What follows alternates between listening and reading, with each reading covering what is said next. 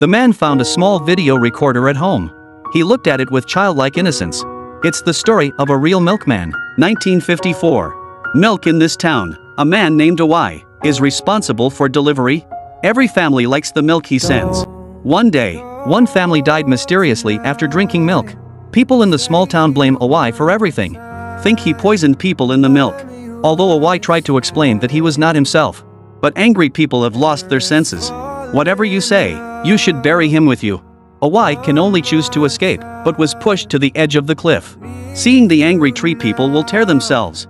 Y can only jump off the cliff with endless hatred. This is to prove innocence. Final. Falling into meat mud in full view of the public. But even so, the villagers still don't believe him. And smashed his milk truck. Dewan is still proud, didn't notice at all. There is a figure behind me. The dress is somewhat similar to Y. The milkman. Time soon came tonight.